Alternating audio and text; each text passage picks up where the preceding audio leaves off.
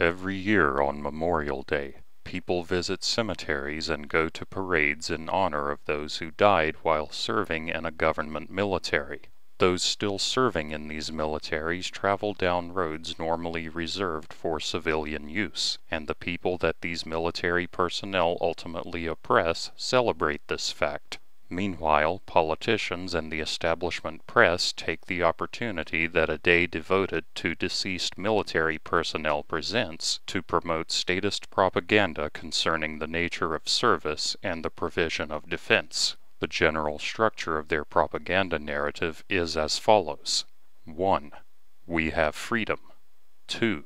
Freedom and the rights associated with it are granted by the Constitution, the state, etc. 3.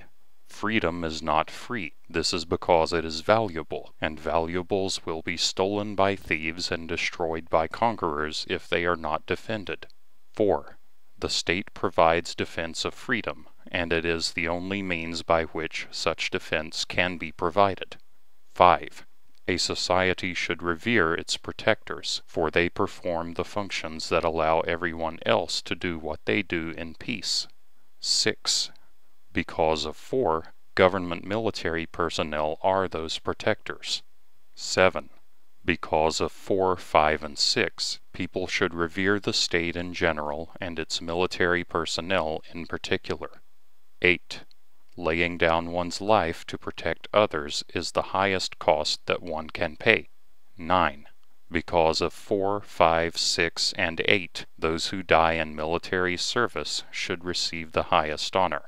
Of course, like any effective propaganda, this narrative is a mixture of lies and truth. After all, a complete lie is easy to spot, while a lie wrapped in truth that has gone unchallenged by empirical examples for centuries is well camouflaged. The best way to counter this narrative is to challenge it on a point-by-point basis, examining each aspect and the connections between them for logical fallacies. Let us do this now. Freedom. First, the statist asserts that we have freedom.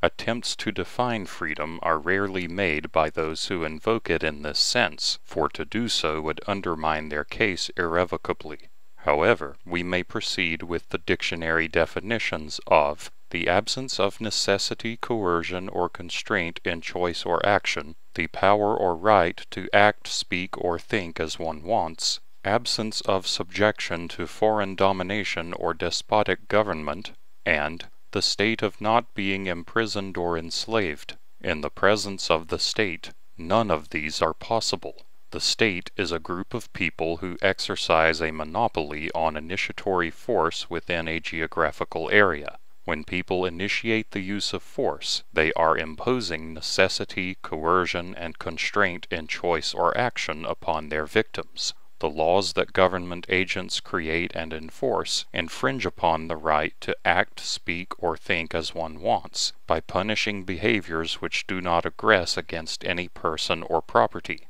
Though the state does occasionally prevent foreign domination, it does this with less efficiency and effectiveness than could private defense forces, and states tend to become more despotic over time. The state imprisons and enslaves millions of people. Those who are left somewhat free are not in such a condition for their own benefit and flourishing, but because it produces superior results from the perspective of human livestock management. That we cannot have freedom under current conditions puts the entire narrative in jeopardy, but let us continue our examination. Rights. The claim that rights are either a grant from a government or are protected by a government is the second step in the narrative. Leftists favor the former position and rightists favor the latter, but both can easily be shown to be in error. A right is defined as something to which one has a just claim, a moral or legal entitlement to have or do something, and the sovereignty to act without the permission of others. Whether or not a claim is just is independent of whether a government is present. Statists may contend that the absence of government means that there is no final arbiter of the justness of a claim, but there is no such thing as a final arbiter of disputes. Regardless, the truth value of a claim is independent of whether anyone recognizes its truth value, or even whether anyone exists to recognize its truth value. A moral entitlement to have or do something must be argued from first principles. It cannot be granted by a government. A legal entitlement may be granted by a government, but only because a government has forcefully suppressed any competing providers of law and order within its claimed territory. A state apparatus, by its very nature, infringes upon the sovereignty of its subjects to act without its permission through its legislation and enforcement mechanisms. Moreover, the belief that rights must involve the state occurs because the state has corrupted the meaning of rights. Rights are supposed to be exercised through one's own action without conferring any positive obligation onto someone else. But statists use the word to refer to a claim upon someone else's life, property, and/or labor. These so-called positive rights are invalid because the state violates the negative rights of other people who are forced to provide for these positive rights. Loss prevention. That freedom is valuable and thus vulnerable to destruction and theft if left undefended is true. But there is a non sequitur fallacy between this step and the belief that the state is necessary for the provision of such defense. In fact, the truth is just the opposite. Besides being the primary culprit behind the destruction of freedom, the state cannot possibly provide for the defense of freedom. As a compulsory monopolist of protection, the state charges what it wishes and uses force to prevent anyone from hiring a competing provider, going into business for oneself, or doing without. A threatening protector is a contradiction of terms, which in any context not involving the state would be appropriately recognized as a protection racket. Again, whatever benefit the state provides is done not to serve the people, but to serve itself. To whatever extent the state enjoys defense, its subjects are imperiled, for whatever means of defense the state has constitute potential means of offense against the people. Reverence. That a society should revere its protectors is true. The problem comes with the belief that government personnel are the protectors of society. As shown previously, the state cannot provide defense for the people because it is a continuous threat against the people. Since the state is composed of people, it follows that those people cannot be responsible for defense in any absolute sense. They can only defend against other potential sources of exploitation so that the state may have a monopoly over the exploitation of the people. As such, reverence for the state in general, and its military personnel in particular, is misplaced unless it is truly the least of the evils. Fortunately, this is not the case. Admittedly, there are no empirical examples of a free market of private military companies providing military defense services in lieu of a government military.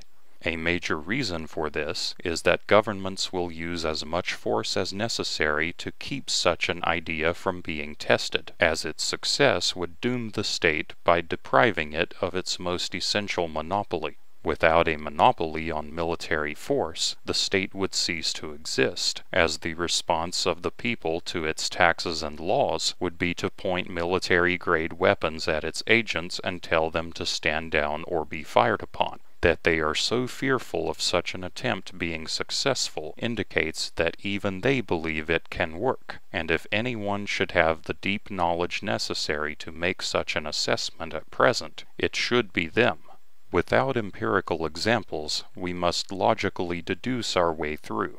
The presence of a monopoly with involuntary customers necessarily leads to inferior quality of service and higher costs, as the monopolists need not provide superior quality of service and/or lower cost of service vis-à-vis a competitor.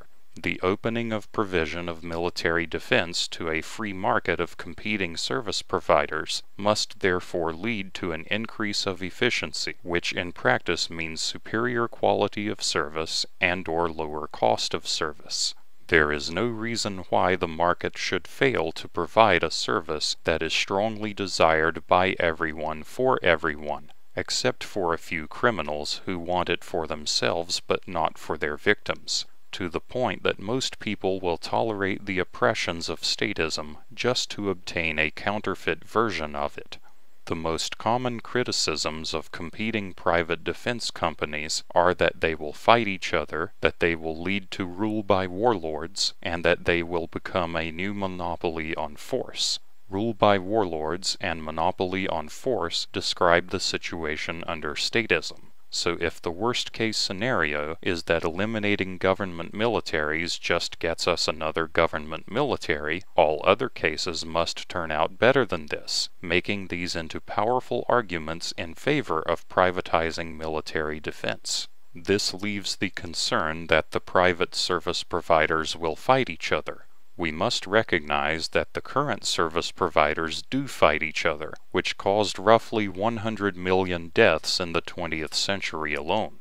As such, the bar of service quality that private military defense providers must exceed is set quite low. Fortunately, private military defense providers would be limited in ways that government militaries are not. A private service provider must bear the cost of its own decisions, and engaging in aggressive wars is more expensive than defensive actions only. A company that sells war is thus at an economic disadvantage against a company that sells peace. Without the government monopoly on legal services granting immunity to private soldiers as it does to government soldiers, the private soldiers would be subject to the criminal punishments made prevalent by the private defense forces in the area in question, in addition to vigilantism by individuals. The agencies that decide to fight also must take care not to damage or travel on ground held by customers of other agencies, as this would be considered trespassing, and a trespasser with an intent to murder others in a war is a trespasser who may be killed in self-defense. Thus one could expect to see every private property owner not involved with the warring agencies taking actions to destroy both sides of the conflict whenever they occupy land that is not owned by their customers. With no state to forbid ownership of certain types of weapons, the private property owners would be much more capable of stopping military hardware than they are now. There is no guarantee against such a fight, but there are enough incentives working against it to consider it a remote possibility. Given the superiority of private defense markets compared to government militaries, the state is not the best option. Thus, we may put aside feelings of reverence for it and its military personnel. Sacrifice and honor. It is true that one's life is the highest cost that one can pay, and that laying it down in defense of family and friends is the greatest sacrificial love that one can display. It does not follow that those who die while serving in a government military have done this. Many people volunteer for military service because they believe that this is what they are volunteering to do. Unfortunately, despite their best intentions, this is not the true nature of their actions. Contrary to statist propaganda, the state does not work for the people, for if this were the case, then the people would be free to fire the state, cease paying for it, and either hire someone else, go into business for themselves, or try to do without. Because the state does not work for the people, or, as shown previously, provide defense for the people, those who die in its service are not due the honor of those who lay down their lives to defend others. It must be said here that just because fallen members of a government military are not due honor, it does not mean that they are due dishonor. Like most other people, they are propagandized to the point of saturation by government schools, churches, establishment media programming, and recruitment advertising. Recruitment personnel then do their best to sell them the military life while making light of the arguments discussed here, if they even acknowledge them at all. The majority of people in a government military are not intentionally evil, but are victims of fraud and lies. The proper response, then, is to attempt to educate living military personnel and those who would follow in their footsteps, rather than to engage in displays of disrespect toward the dead, or, for that matter, toward the living. Conclusion. The desire to protect and serve others is commendable, but a government military offers only a perversion of service. Authentic service of others must be accomplished not through a top-down, coercive, centralized, territorial monopolist like the state, but through the bottom-up, voluntary, decentralized competition of the market economy. While the state makes defense impossible for its subjects in an absolute sense, there is every reason to believe that private service providers can accomplish this critical task. Self-defense is one of the most fundamental rights, and the most important personal responsibility, as the abdication of this responsibility endangers all other rights and responsibilities. Of course, there is nothing immoral about hiring help for such a basic need, but the decay of the role of the militia in society has created a vacuum that has been filled by government militaries. The troops are ultimately in the position they are in because too few of us do what is necessary to provide for our own defense and counter statist propaganda. It is therefore because of the selfishness in the form of risk aversion with respect to confronting aggressors, and irresponsibility of most of the people in the modern West, that soldiers are joining government militaries and sacrificing their lives at the behest of politicians in the first place. Until the people right themselves, true defense and service will remain unknown to us.